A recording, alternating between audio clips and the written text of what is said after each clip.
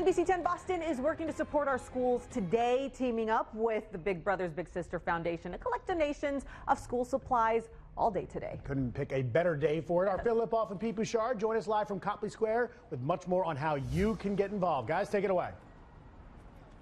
Yeah, Chris, Audrey, it's true. I'm out here with meteorologist Pete Bouchard, and yes, he got a perfect day for this. But whether the weather was good or bad, the spirit of the folks who are coming down to help this initiative out, supporting our schools, it's an NBC initiative all across the country. We're focusing, of course, on our area here in the greater Boston area and really all over New England. We're trying to get school supplies for kids as they gear up for the school year who really need it the most. It's heartening, Phil. You know, a lot of giving going on, and it's always good to see people give from the heart too, and these initiatives that people have taken upon themselves to just get, you know, some supplies to us. Backpacks, badly needed. Supplies inside those include the files.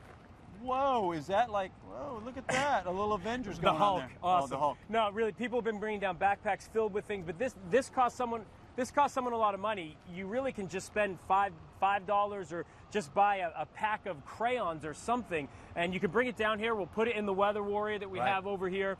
We've got some video of people coming by all day. We've had people from all across New England. A fourth grader from Rhode Island dragged her mom up here to Family donate. from Milton too came up, a little 5-year-old and a 6-year-old that came up. So, you know, there's a lot you can do too, and you can donate online as well. And obviously, all of it stays local, and it's our second annual supporting our schools initiative. We want to introduce you to Shonda Alice from King's, local company, of course, expanding. Tell us why you're here today.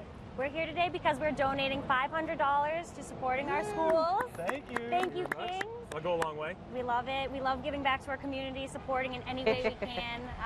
We love doing kids' parties, birthday parties. They're a really great part of our community, and it's a great way to give back. Everybody knows King's Bowl, too, as being like the place to bowl and dine, too. It's some good grub, and we appreciate it and everything you're doing for us. Thank you for coming down. Thank you, guys. All right, thanks so much. So we're doing this today. We're going to be doing it next Wednesday in Lawrence. The following Wednesday in Hampton, New Hampshire. You're going to have a lot of time, and of course, you can go to NBC10boston.com if you want to give there. Donate online. Anything will help.